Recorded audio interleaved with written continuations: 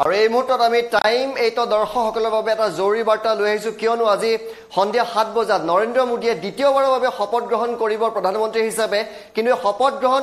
অনুষ্ঠান বৰ্জন কৰাৰ সিদ্ধান্ত গ্ৰহণ কৰিছে মমতা বেনাৰ্জীয়ে যি মুহূৰ্ততে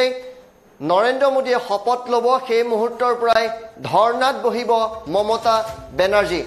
মোদীৰ শপত গ্ৰহণ বয়কট কৰিছে মমতা বেনাৰ্জীয়ে শপত গ্ৰহণৰ সময়ত ধৰ্ণাত বহিব মমতা বেনাৰ্জীয়ে এই শপত গ্ৰহণ অনুষ্ঠানত অংশগ্ৰহণ কৰিব প্ৰায় 30,000 আমন্ত্ৰিত অতিথিয়ে দেশ বিদেশৰ পৰা আৰম্ভ কৰি সকলো আহিছে কিন্তু সেই শপত গ্ৰহণৰ সময়তে ধৰ্ণা কাৰ্যসূচী ৰূপায়ণ কৰিব পশ্চিম বংগৰ মুখ্যমন্ত্ৰী মমতা বেনাৰ্জী ইয়াৰ কাৰণ কি জানিবলৈ আমি সংযোগ স্থাপন কৰিছো আমাৰ নিউজ এডিটৰ দীক্ষিত শৰ্মাৰ সৈতে দীক্ষিত মমতা বেনাৰ্জীৰ ধৰ্ণাৰ আচল কাৰণ কি চাওক ঋতুস্মিন শৰ্মা মমতা বেনাৰ্জী ইতিমধ্যে আপুনি উল্লেখ কৰিছে যে আজি 7 বজাত যেতিয়া নৰেন্দ্ৰ মোদীয়ে দ্বিতীয়বাৰৰ বাবে শপত বাক্য পাঠ কৰিব সেইখিনি সময়ত ধৰ্ণাত বহিব পশ্চিমবংগৰ মুখ্যমন্ত্ৰী মমতা বেনাৰ্জীৰ প্ৰধান কাৰণটো হৈছে যে নিৰ্বাচনী প্ৰচাৰৰ সময়ত বিজেপি যিমান কেইজন কাৰ্যকৰ্তা প্ৰায় 50 জনতকৈ অধিক কাৰ্যকৰ্তাক নিহত হৈছিল এই হিংসাৰ মাজত তেওঁলোকক নিমন্ত্ৰণ জনোৱা হৈছে আজি শপত গ্ৰহণ অনুষ্ঠানলৈ আৰু ইতিমধ্যে দিল্লীত গৈ উপস্থিত হৈছে পশ্চিমবংগৰ বিজেপিৰ সেই কাৰ্যকৰ্তাৰ পৰিয়ালসকল প্ৰথম কাৰণটো তেওঁৰ এইটোৱে যে তেওঁলোকক নিমন্ত্ৰণ কিহৰ বাবে জনোৱা হৈছে তাৰ বিৰোধিতাত মমতা বেনাৰ্জী আজি এই যি শপত গ্ৰহণ অনুষ্ঠান আছে সেই শপত গ্ৰহণ অনুষ্ঠান তেওঁ বয়কট কৰিব আৰু দ্বিতীয়টো কাৰণ হৈছে যে বিগত দুটা দিনত যদি চোৱা যায় তৃণমূল কংগ্ৰেছৰ তিনিজন বৰ্তমানৰ বিধায়ক MLA তেওঁ ইতিমধ্যে বিজেপিত জইন কৰিছে আৰু প্ৰায় 50 জনতকৈ অধিক যিবোৰ পাৰ্ষদ আছিল পাৰ্ষদে ইতিমধ্যে বিজেপিত আনুষ্ঠানিকভাৱে যোগদান কৰিছে দিল্লীত এই দুটাই প্ৰধান কাৰণ য'ত মমতা বেনাৰ্জী ক্ষুব্ধ হৈ পৰিছে বিজেপিৰ ওপৰত নৰেন্দ্ৰ মোদীৰ ওপৰত আৰু তাৰ সেই প্ৰেক্ষাপটতে মমতা বেনাৰ্জীয়ে আজি যি শপত গ্ৰহণ অনুষ্ঠান আছে সেই শপত গ্ৰহণ অনুষ্ঠান বয়কট কৰাৰ সিদ্ধান্ত গ্ৰহণ কৰিছে আৰু যি সময়ত নৰেন্দ্ৰ মোদীয়ে 7টা বজাত শপত বাক্য পাঠ কৰিব তেওঁ ধৰ্ণাত বহিব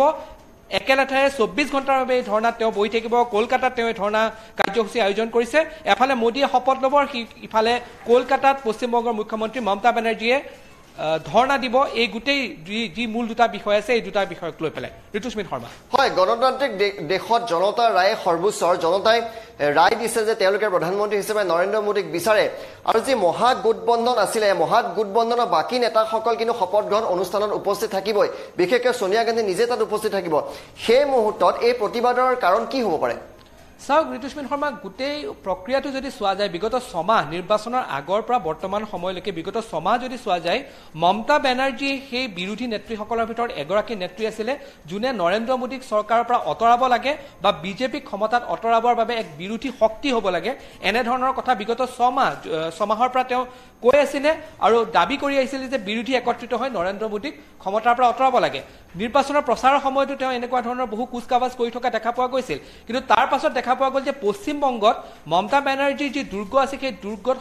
মুখ্যম আঘাত দিলে বিজেপিয়ে য'ত 18খনকৈ আসন প্ৰথমবাৰৰ বাবে 18খনকৈ আসন বিজেপিয়ে নিৰ্বাচনত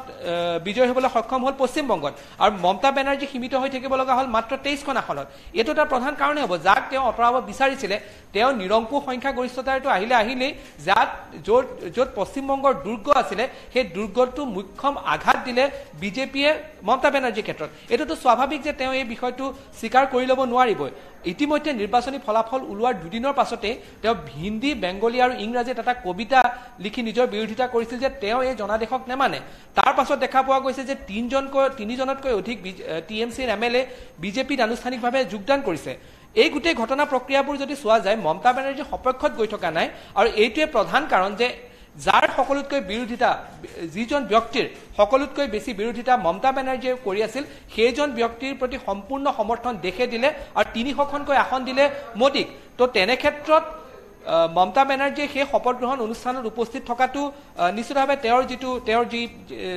তেওঁৰ যিটো স্বভাৱ সেই স্বভাৱৰ পৰিপন্থী বুলি ভাবিছে কিন্তু ইতিমধ্যে আপুনি উল্লেখ কৰাৰ নিচিনাকৈ বহু বিৰোধী নেতা আজি উপস্থিত থাকিব শপত গ্ৰহণ অনুষ্ঠানত কিন্তু মমতা বেনাৰ্জীয়ে সিদ্ধান্ত লৈছে যে তেওঁ এই শপত গ্ৰহণ অনুষ্ঠানত নাথাকে তাৰ পৰিৱৰ্তে তেওঁ 24 ঘণ্টা ধৰ্ণা দিব কলকাতাতে থাকি হয় ধন্যবাদ জনাইছো দীক্ষিত আৰু এই মুহূৰ্তত জনাইছো যে মমতা বেনাৰ্জীয়ে মোদীৰ শপত গ্ৰহণ অনুষ্ঠানত উপস্থিত থকাটো বাদেই দিয়ক যি সময়ত নৰেন্দ্ৰ মোদীয়ে শপত বাক্য পাঠ কৰি থাকিব সেই মুহূৰ্তৰ পৰাই তেওঁ 24 ঘণ্টাৰ বাবে ধৰ্ণাত বহিব